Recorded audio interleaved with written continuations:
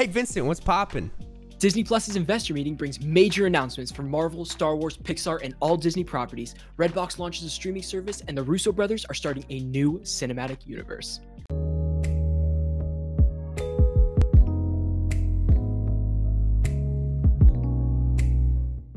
Hey everyone, welcome back to What's Poppin'. This is episode 4 of the show that brings you the latest on all movies and TV news. We're joined today by the amazing Vincent DeSantis, another member of Strictly Casual. Thank you so much for joining us today, man. We really are excited to get into these headlines. First off, major news. We got some jam-packed. We got some huge news when it comes to Marvel. You Marvel fans out there, we have brand new releases for Disney Plus as well as feature films. We have, of course, WandaVision, new trailer from Falcon Winter Soldier, new news on a lot of things. Vincent, what's your thoughts from all this show news? What do you feel? For Marvel or for Star Wars? When it comes I got a little bit of both. I guess we'll start off with Marvel. We have, new Marvel. Yes, let's do it. I don't know how to feel about a lot of these. I think I have the same thoughts for both the Marvel and Star Wars. I know we're just talking about Marvel, but I think that we're going to see an oversaturation of content to where these Marvel shows and these Star Wars shows aren't going to be special anymore. I think that a lot of the footage we saw also was just okay. Like I'm not as excited as I would be about a lot of this stuff. Okay, we got some new announcements. We have Armor Wars, Iron Heart, more shows centering Iron Man, Secret Invasion. Really, that's a huge comic book that's is kind of being a show. So there was a lot of understanding when it comes to being disappointed for that some of these bigger comic book events are TV shows and not actual films. I mean, Luigi, what else? What do you think? I'm just glad that they are bringing in more shows, because it's like they had already announced some of these, and I think that it's great that they're like, look, we're working on this, but we also want to still grow our stuff. Like even just the Guardians of the Galaxy holiday special, I think is gonna be fun. Yeah, that's or fun. Yeah, whatever I Am Groot is gonna be dope. I'm more excited for Fantastic Four if you really want to talk about Marvel. I think finally Marvel having the rights to Fantastic Four, I think they're gonna go and knock it out of the park. I'd love to see them bring them into like Spider-Man, and like really like even if it's a cameo at the end where it's just like, oh my gosh, so New York has been saved, and then it's just like the Fantastic Four show up or something. The exception for me is that I'm very excited for Moon Knight. Out of everything they have here, I'm like super stoked for Moon Knight. Yeah, I think Oscar Isaac, I don't think they confirmed him at the meeting, but I think he's in talks and he probably will be confirmed. Another huge news of Black Panther 2. They did confirm they will not recast Chadwick Boseman, which is nice to hear, but they'll be centering more on the characters and the world of the universe, which I'm down to, get more invested into the Black Panther universe. If you're a Marvel fan, there's going to be a lot of content coming for you. Disney Plus is really, kind of taking away movie theater experiences, it seems like.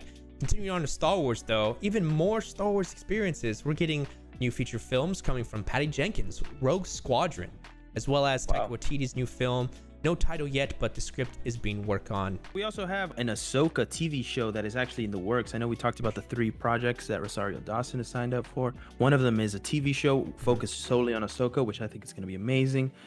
Visions is going to be a show set 25,000 years ahead of anything we've seen in the Star Wars universe, which I think is very, very exciting. We also have The Bad Batch. If you guys know about the Clone Wars, The Bad Batch is going to get their own spin-off show. It's going to be very exciting. Yeah.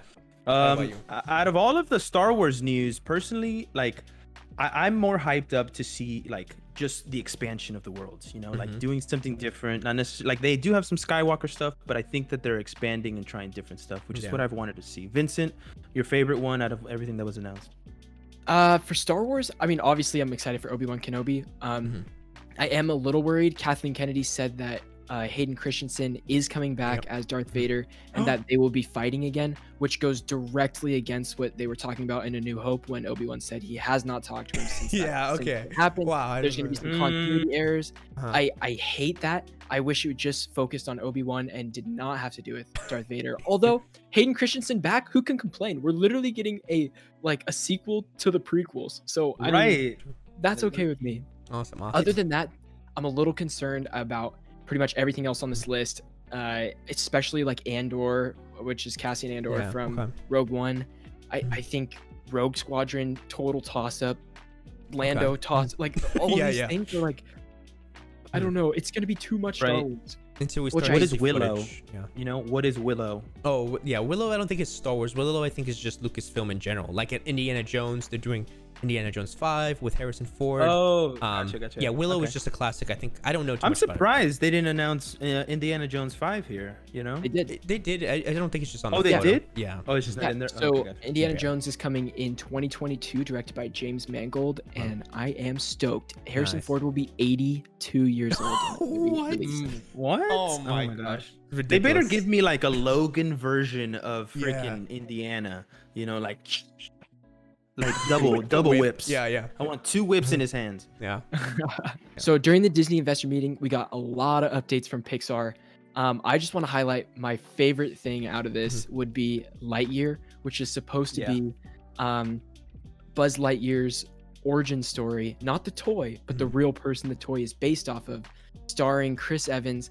And if it's anything like Buzz Lightyear Star Command from 2000, that's all I want. That is Yep. all I want, baby. We also have Turning Red, a little funny story about a little 13-year-old girl who turns into this awesome little koala panda, kind of, as she gets excited. Doug Days, Doug from Up, is getting his own show. Cars is coming back with the show. We have, of course, the film Soul coming out this Christmas, a feature film. Luca, another feature film. And then this is kind of a big one, Win or Lose, which is going to be their biggest kind of long-running series on Pixar, animated as well. So on Disney Plus. So that's pretty exciting.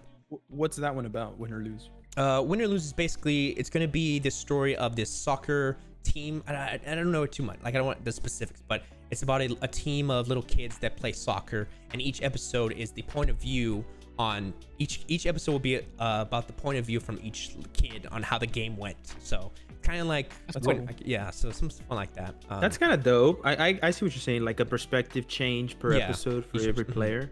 That's kind of exciting. Speaking of excitement, Walt Disney Animation Studios hitting us with 7 new projects. I think they're doing a spin-off of Moana. They're doing a second Zootopia Plus. We're getting a Baymax movie, which is, I mean, could you ask for something more? You know, I loved Big Hero 6. Big Hero 6 is so good. Yeah. It slaps no matter when you watch it. I mean, Yeah. San Fran, Tokyo is just a dope place to live. It hits it does hit different. We also have Tiana, Raya and the Last Dragon, and Iwaju. And a project called Encanto. I've never heard of these. I'm excited to explore them. Also, we had an update on some of the more like live action Disney properties that we're getting. And we're getting Disenchanted with Amy Adams. Nice. That's hype. I am a big fan of Enchanted, so this is pretty incredible. That's gonna be awesome to see her come back. Disney Plus is honestly bringing us a lot of stuff. They're talking about the subscribers now, the increase. They estimate over 230 million subscribers by end of 2024, so that's pretty huge. Right now, they're currently at 86.8 million subscribers as of December 2nd. Hulu is at 38.8 million. So their numbers have been going up steadily. It's safe to say that Incredible. they're going to be getting a lot of people viewing their stuff, especially if you're going to make a remake of Cheaper by the Dozen. I'm going to tune in. You know, they're bringing us a Night at the Museum animated series, a new Ice Age movie, a Diary of a Wimpy Kid animated version, which should have been animated the whole time, but whatever. Enough about that. Well, that's it for all the Disney news. Plenty of trailers, plenty of content coming out. We will be covering them in the future as more of them release. But continuing on now to our regular headlines, Redbox launches free on a brand new on-demand service. So those of you that remember Redbox, the little boxes that were around the stores in the front of the CVS's, they're coming out with a brand new streaming service, which, I mean, just adding another one to the whole giant list of services that are already out. I'm gonna guess this is gonna fail. Probably, yeah. It says it's including 89 channels, including Reels, Cheddar, Bloomberg TV, but, you know, Redbox was recently acquired from a hedge fund company, Apollo Capital Management, worth $1.6 billion. So pretty interesting, but I mean, I don't Apparently see... Apollo Capital sees something in it. Yeah, I don't see it going anywhere. I think they're trying to like make it like a Pluto TV, where it's just a free service on demand, and they just make money off of the ads. So it could potentially have a big success depending on how many people want to watch their movies. Yeah. Finally, we have these 2 last stories to wrap us up. If you guys have enjoying yourself, please like, subscribe, comment. What has been your favorite story this week? What's the biggest movie you're excited about that Disney Plus announced? That's the biggest headlines probably we're going to see here. So definitely want to hear those hot takes. Vincent, take us away with our last article here. before we forget, you guys, before we forget, What how could we skip over Netflix announcing Ariana Grande concert movie? Excuse me, I love you. Okay, you're not gonna want to miss this one. This one comes out on Netflix early next year, I believe, or is it in December? Okay, December it starts streaming Netflix December 21st, so you only have to wait another couple weeks. You're welcome in advance, okay? We're my Check that. Ariana I'm not Grande excited. I mean, fans. yeah, but anyways.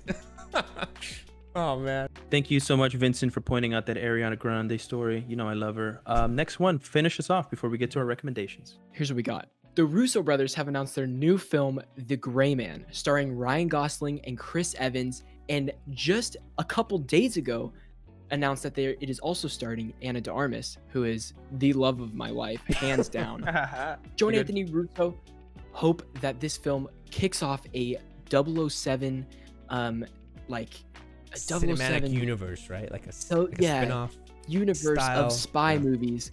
And hell, dude, if it has Chris Evans and Ryan Gosling, I'm in. it's just gonna be so sexy the entire time. It's gonna be that 007. We love it. We just love it. It says the film will be the biggest budget film in Netflix's history on the feature side. Whoa, So that's insane. cool. I mean, look at the cast and the directors behind it. I mean, That's huge. Here are recommendations for the week. I am recommending for you guys that have HBO Max, check out Barry. It's a great show starring Bill Hader. Directed it, produced it. Awesome show. Go check it out. Henry Winkler. And Henry Winkler's in it. Yeah, he's great. I think he won the Emmy for it. Barry's like one of the best HBO Max like comedic shows I've ever seen. Yeah, I've not seen it yet. Oh, you're gonna love it, brother. You're gonna love it. Yeah, Luigi, what's your recommendation? My recommendation is straight out of Amazon Prime. That's right, I'm talking about The Boys.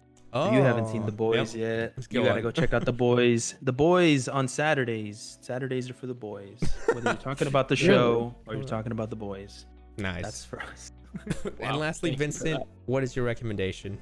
This week I've been watching Cowboy Bebop, which is not new by any means, but I'm finally watching it, and I would definitely recommend it. It's a great time, especially if you enjoy The Mandalorian. It has a very similar episode structure with like a bounty hunter doing a different thing each episode. So if you like that kind of style and you like anime, Cowboy Bebop is a show for you. So where can I find Cowboy Bebop at? You can find Cowboy Bebop on Hulu. Cool. Thank you so much, Vincent. And thank you so much for joining us on today's episode of What's Poppin', brother. That was awesome. Thank you so much for having me on, guys. Well, I had a great time. Thank you guys for watching. We'll see you next week for the movie news. And now you know what's poppin'. Catch you guys Peace later. out, guys. Bye, everybody.